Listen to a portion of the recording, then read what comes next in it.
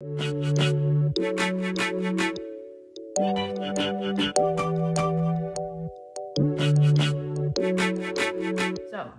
here is our August spread. I already do like have all the months are ready to go. You just need to fill in the dates. I think August starts on a Saturday.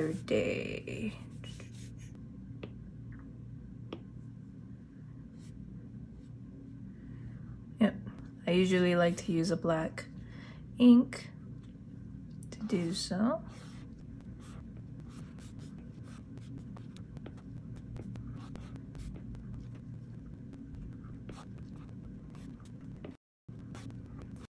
What I like to do next is start to input the pages for the month. So what I do is I go back to the month prior and I just copy. I go up to this icon right here. What it does is it basically just copies the current template or whatever page you're on. So I do that. Then I go up to these 4 boxes and I drag it down to the new month. So we are in August. And I really do that for each one. We do need a budget tracker. And we need this tracker. We need a brain dump. And we need our weekly spreads. I just start to drag it to August.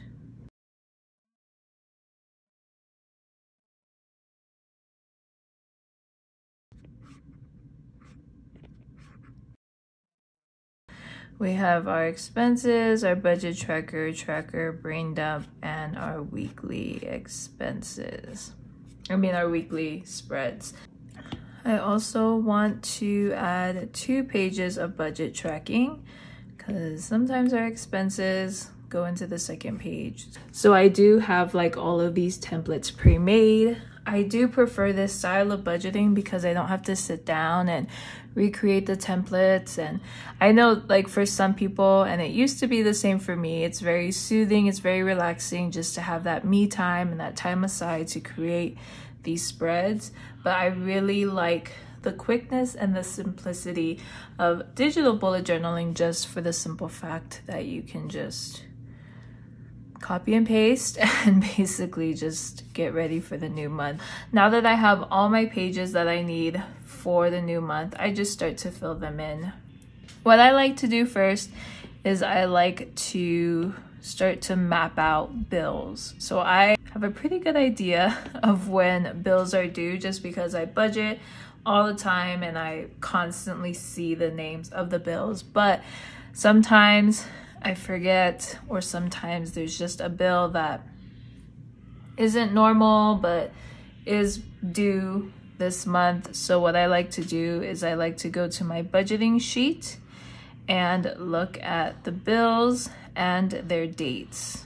It's just like a quick reference for me so that I know when the bills are due. But I do know that we do have a trash bill due this month, so I will make note of that. But I like to highlight in colors so that I know what account the bill is coming out of, or even if it's a bill, it could be a trip, who knows. So the first, we always have a bill and it's always rent. That's not blue, that would be gray. So we always have rent due. Doesn't have to be so long. So we always rent. Oh my goodness. Our internet bill.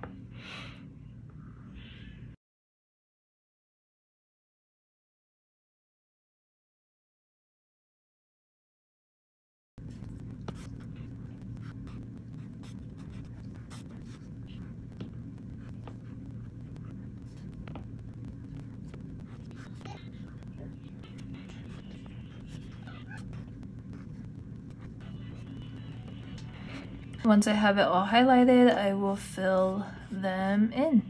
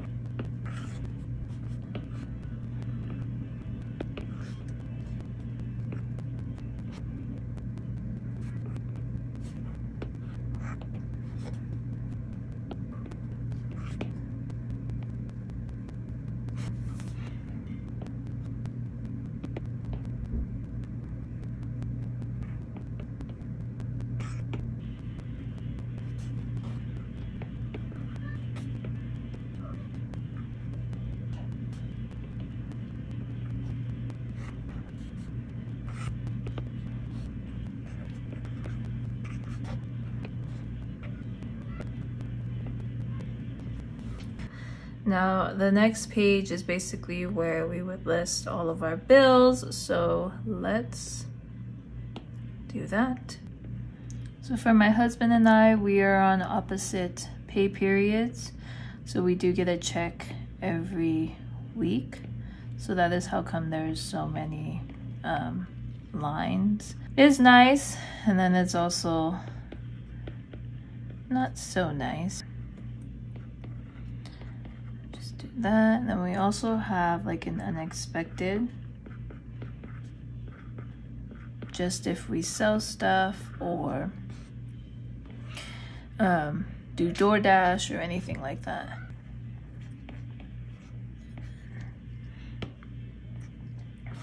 Total.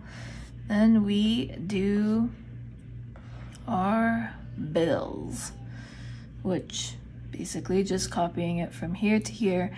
I like to budget everywhere basically. I like to use this spreadsheet, which you guys will see in future videos, I think starting next week or the week after. I think it's starting the week after. I like to do a spreadsheet because I have access to it on my iPad, on my iPhone. It's very quick. I just quickly put in expenses and then it's saved. Plus it's an Excel spreadsheet, so you use different, what are they called? Like codes that basically do the math for you, so you don't really have to always have a calculator on you. So that's why I like to use the Google spreadsheets. So, and I just want to put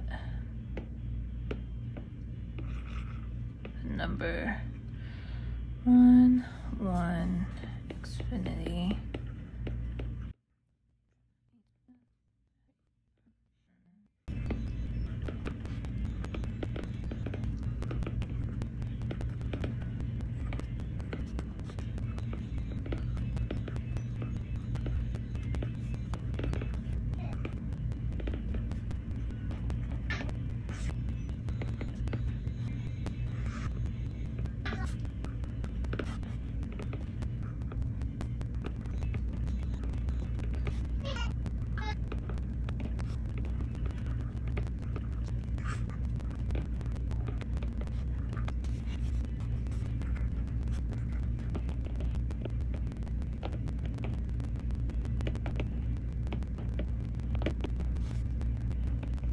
So now that we have our bills all written out, I have projected amounts, and then when the bill is coming up or actually paid, I will put the actual. And then I just like to know, or I like to have an idea of what we should expect by projecting on the higher side. For this section, I just fill it out as it goes. So once we spend money on groceries and whatever color, I usually have it as green, I can kind of fill out where we've spent and just fill it in so that I know like that our budget, our grocery budget has been used. That is what I usually do here. Here's the budget tracker, so whenever an expense is paid, I just fill it in.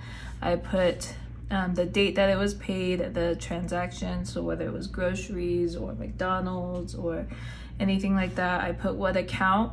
I do use a credit card, and I do have bills, both are withdrawn from my bank and the credit card, so that's why I have account.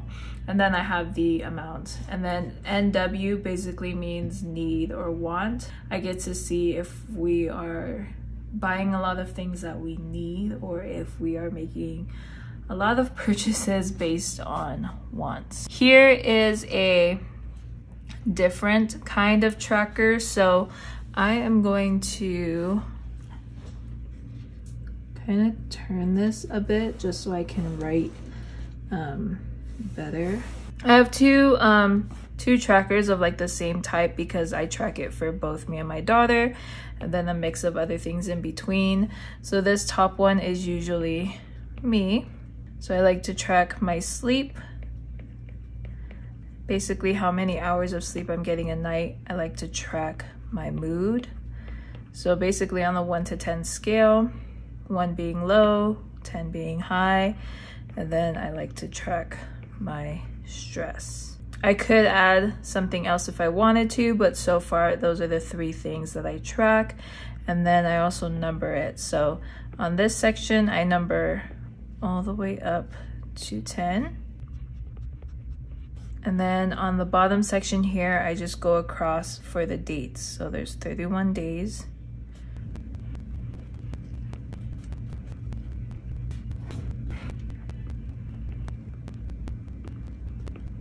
So now this graph is all done. And then what I do is I copy all of this.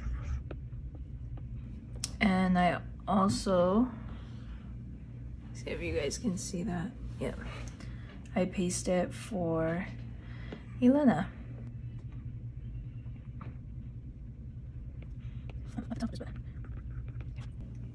So there is that. And then what I also do is I grab all of this and I paste it to these trackers as well, but I don't line it up right on the lines. I like it to go in the middle of the box.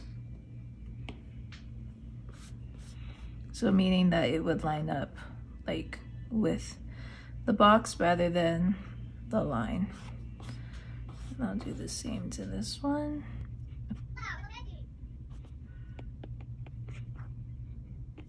So for these trackers, you could put whatever you want. For me, I like to track water intake,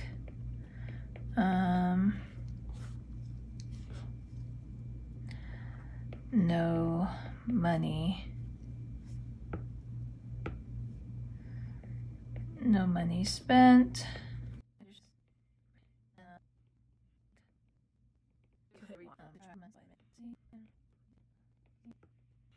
I think that's it, because for this bottom part I actually like to track my temperature, and in it kind of coincides with like my menstrual cycle. Usually do it by even numbers, so 102, 98. Then when it comes time to filling it out, the reason why I like to put the numbers in the middle is because I actually will just cross off when the task has been completed. And then for this one, I like it on the line because I like to mark however many hours I've gotten of sleep, so 8, 9, like that kind of thing. And then once that's filled out, just start connecting the lines and creating the graph. Then for Elena's tracker down here, she does take a lot of supplements, at least drinks water throughout the day.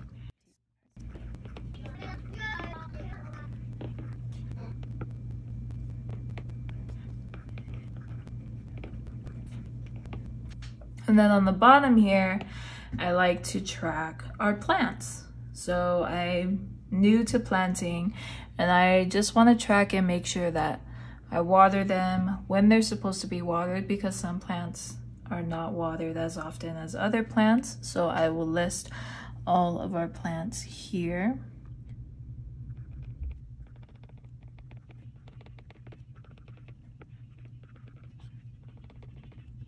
Then we got a few new plants. So what I'm probably going to do is add it up here. I don't ever need these, I feel like, so probably move it down. And then put some plants up here. So we have a cordatum. Oh, that was weird. Pothos. And then we have thyme. So I'm just using this for now, but eventually if we get more and more plants, it might just become a separate layout of its own. That is basically what I do to fill out this portion. So the next page is a brain dump. Basically this is just where I write my notes. It's just a place to basically dump my thoughts. And then here's the first week. So let me show you guys how I set this up. So I'll usually number the dates. Since we start on a Saturday for August, I'll make sure to include the dates prior, and then here. Up here, I have a little calendar so we know what week we're on. And this calendar starts with Monday and ends with Sunday because that is how my week spreads, my weekly spreads are laid out. So it just makes it simpler for me. And then I like to highlight what week we're on. And then up here, I like to put the dates. So we start with July 27th through August 2nd, like so. So just to explain what's going on here, I have this key here that I always highlight every week, and it's just highlighted to a color that I use in this graph here. So work is usually that color, church, speech. If we don't have anything going on that week, I usually won't give it a color, but fun is normally blue. Like I said, it coincides with this graph here. So whenever I have an appointment, or if she has speech, I will kind of mark when it's happening so that I know that I have something going on that day, that time. For work, I usually do it at the end of the day when the day is PO, and I'll just kind of put however many hours of work was completed that day. Fun would mean like doing extracurricular activities because I want to make sure that our days are filled with fun activities and getting out of the house or anything like that. Here, I'll usually put like a birthday or any announcements or events that we have going on that day. And then the task section, I'll usually write out what task I have for that day. If anything YouTube related, I'll put, and then I'll put film Bujo or something. And then once that's completed, I'll just check it off. Budgeting does play a huge part in my bullet journaling. So in this section, I like to keep track of how much is spent day by day. And this is just expenses. This isn't including like bills. We go grocery shopping on Monday and we spend the $100. I'll just fill it up to that part, just so I can have an idea like if we spent a lot of money this week or if we were pretty relaxed this week. And that is basically like how the week is set up for me. And then just to show you guys when I move on to the next week, I just copy that calendar and then I just paste it,